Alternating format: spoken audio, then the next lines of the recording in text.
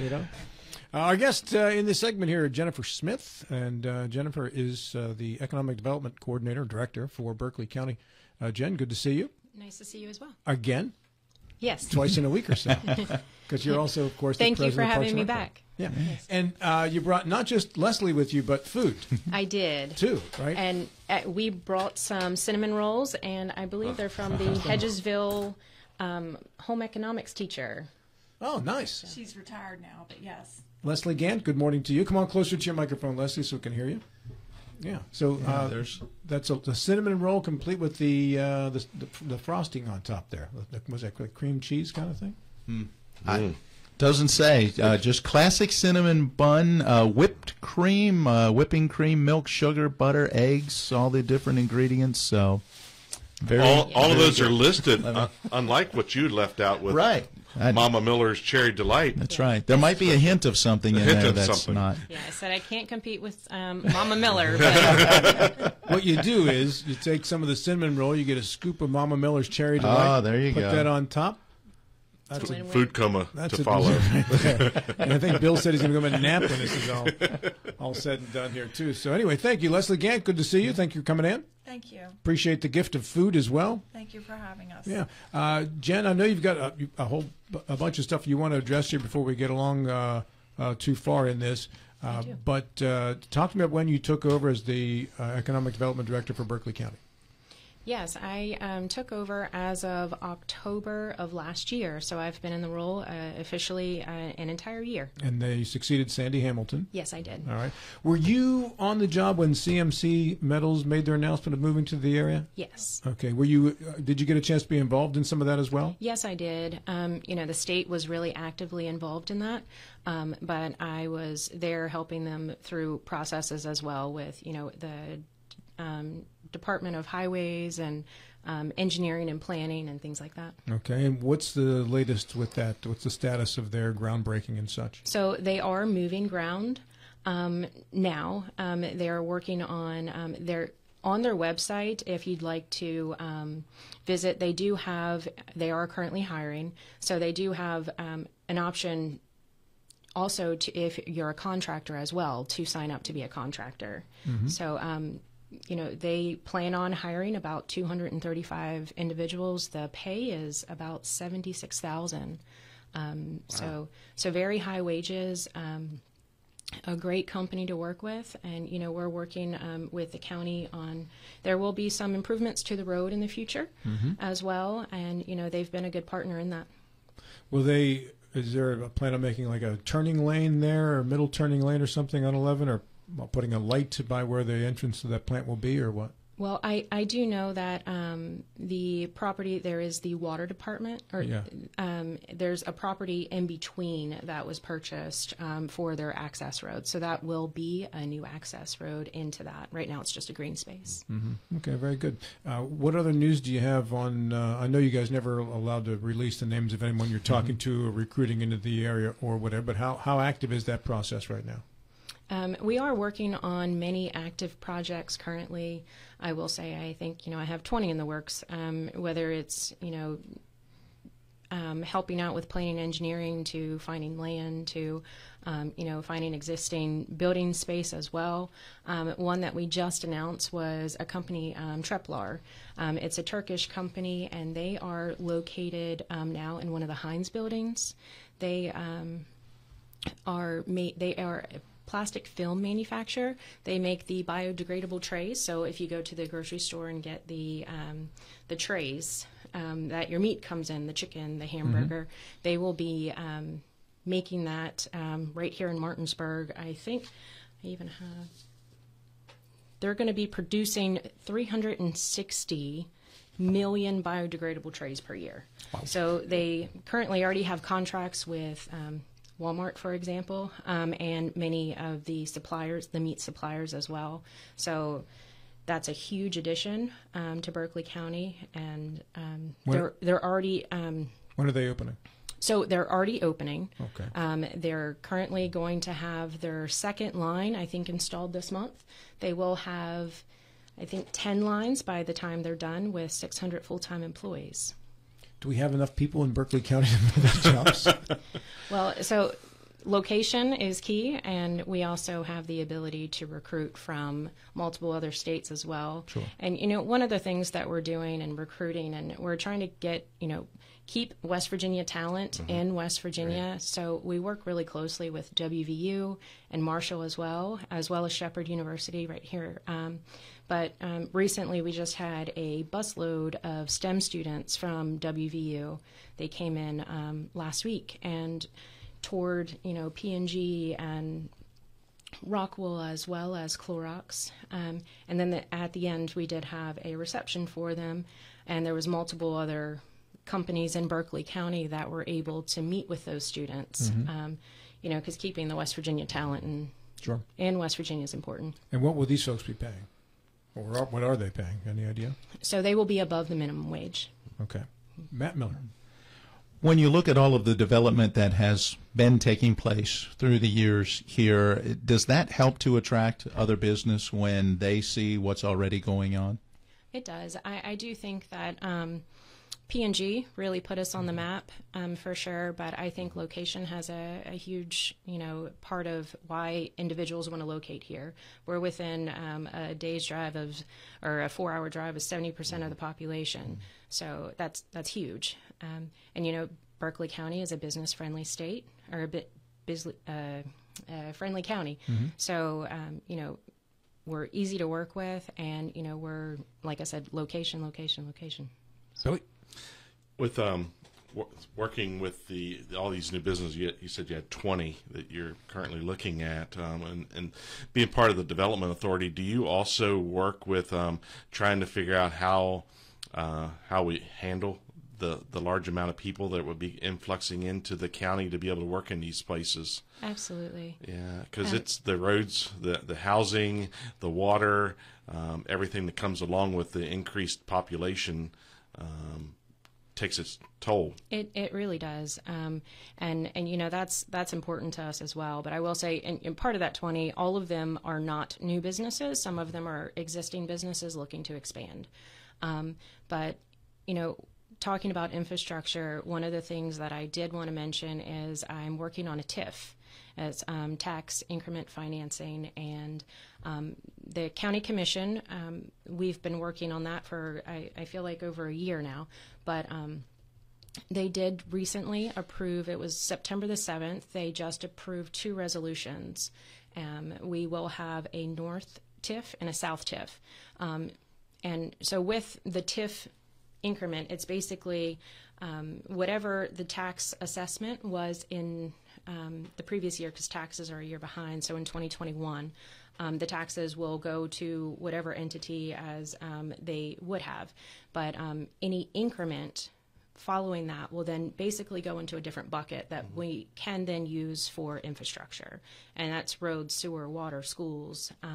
And all of that money will then go into a different bucket, which will then be up to the county commission to use those funds. So we don't have any residential in the TIF currently. You know, we felt like it was also important that we wanted to make sure the schools were whole as well. So in our applications, we did put in there that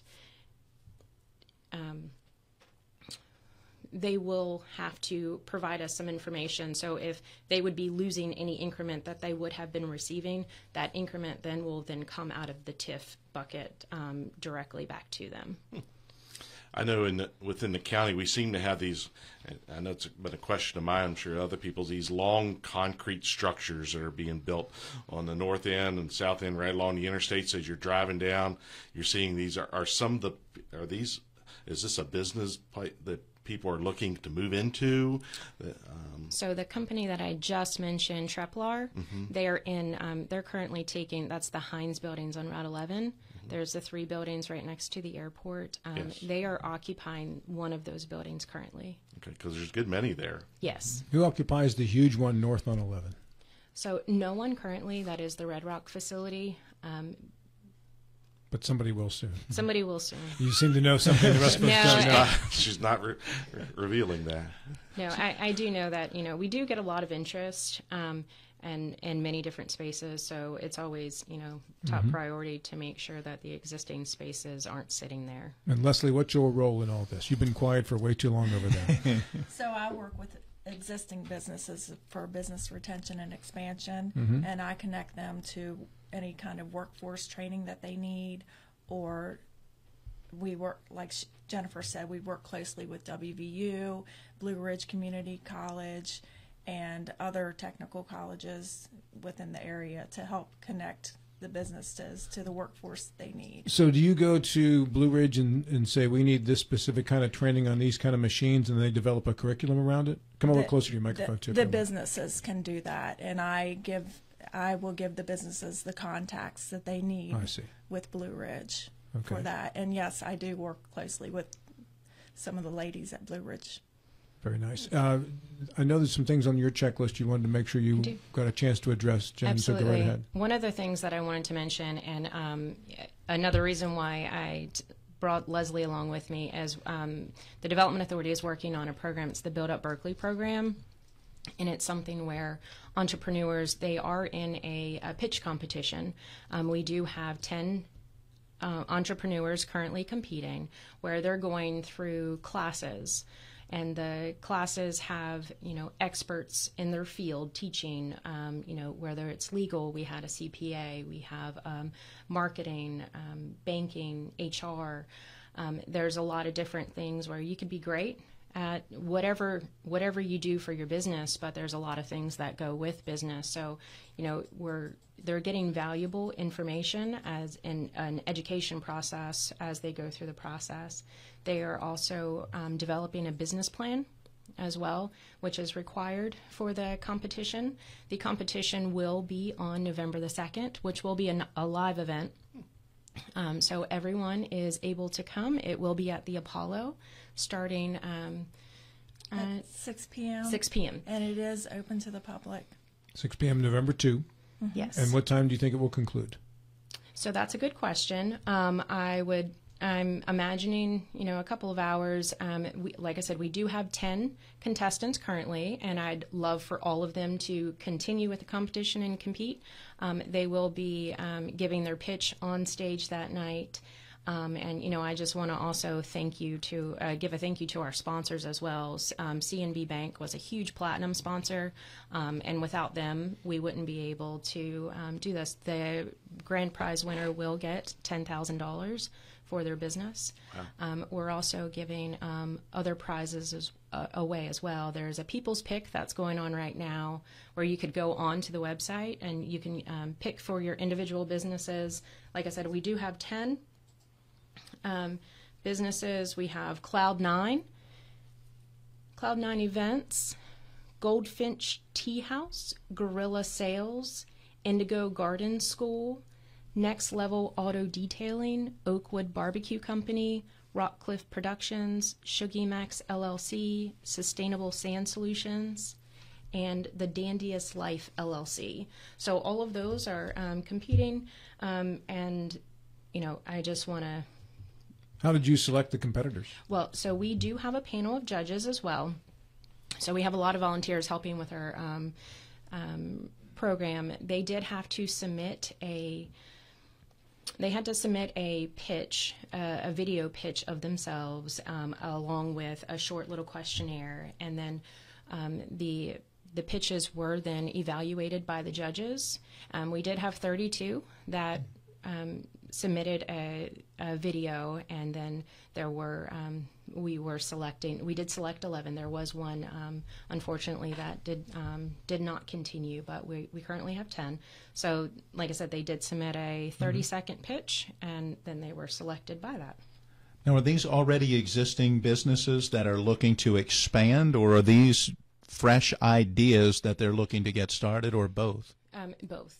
Okay. Yes. This sounds to me like a Berkeley County version of Shark Tank, right? Yeah, they're going to present their thinking. pitch, yeah. Yeah, no, I think that, the amount of small businesses and what they make up West Virginia. Mm-hmm. And, we always work with a lot of the bigger manufacturers and things like that. And we, as a development authority, I felt like needed to help the smaller entrepreneurs as well. And, capital is really hard to get for a small entrepreneur.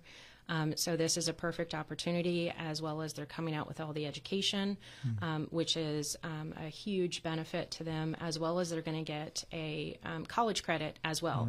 We're working really closely with Blue Ridge, so you will get college. The participants will get college credit. You may have just answered the question I wrote down a moment ago. Size of business is what I wrote. So you'll work with any size business to help them get started here in the county? Absolutely.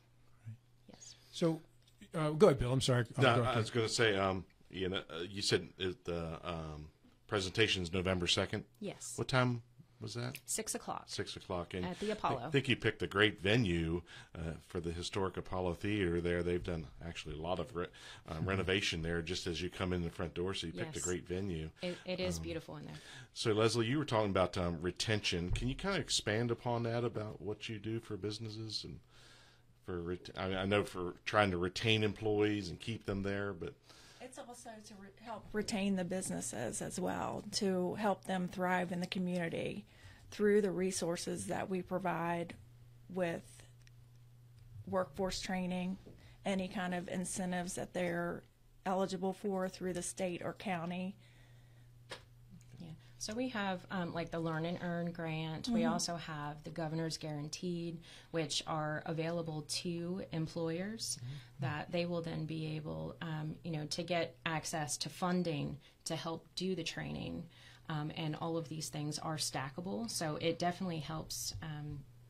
It definitely helps the employers as well. So this would be available to small businesses that they could apply to be able to get part of these grants? There are some. I'd like for you to send them our way, and we will definitely work with them. How would they be able to get in touch with you? So, Rob would always ask us anyway, so I figured I'd beat him to the punch. You're welcome to provide my email is jsmith@developmentauthority.com, and you can have them send me an email or even call our office. My cell phone is 304-671-2251. Good stuff. So. Hey, you mentioned interest rates. So how difficult of an environment is it right now for a small business to get a loan, or a business of any size? And if you can get it, can you afford the payments with the rates the way they are? Interest rates are pretty high at the moment. I like the way you think before you answer. I do foresee them coming down in the future. But I think the interest rates, they went down after 2010. So I think even before that, we're kind of holding steady at what we were. So this, I don't want to say is the new norm, but has it been a hindrance to business recruiting, or is it just the cost of doing business now? I think it's the cost of doing business. I think everything is increasing. Building supplies is definitely increasing. But that's why we like to help the businesses, and if there's additional ways that we can help through workforce development grants or other grants that we can help them locate, then that's what we're here for. When there is a large company recruited to Berkeley County, there's a big announcement. Yes. And deservedly so. When you recruit smaller companies to Berkeley County, do you do that as well? If someone wants to open up a 10-person shop in Berkeley County, does that go through you, or is that another economic arm that deals with smaller businesses? Well, I will say all businesses don't have to come through the Development Authority. Most of them do if they want, some type of assistance or things like that. We do recommend being a part of the chamber, and the chamber does do all ribbon cuttings and things like that as well. So we're huge supporters of the Berkeley County Chamber as well. But you do most of the larger ones, right? Yes. Right. So is there a number as to when you're starting to think about going through the BCDA as opposed to not? 50, 100? No. Doesn't matter? No, I'm going to say it doesn't matter. I'm going to say if they want to contact us, we will make sure that they get the resources that they need. How much land is still available down by Tabler Station Road for development? So currently, the Berkeley County Development Authority owns about 29 acres on one side and then 20 on the other. So there's about, 50 or so right there. It's more for commercial, but there's some behind the Hines Those are the 3 buildings that I mentioned on Route 11. There's about 122 acres currently back there. Enough. About a minute left, man. Yeah, I just want to ask, how much of the incoming business is a case where a large company is looking and Berkeley County becomes on the list and they reach out to you, or how much of it is you hearing of companies and seeing, hey, we're looking for someplace, and you reach out to them? I think it's a little of both, and a lot of it actually comes from the state.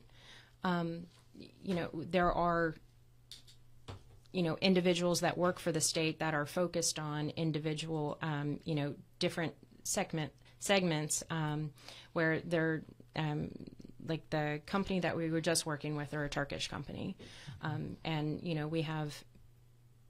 I think it's a mix, so it's a little bit of everything. Okay. Hang out. We got about a final minute coming up.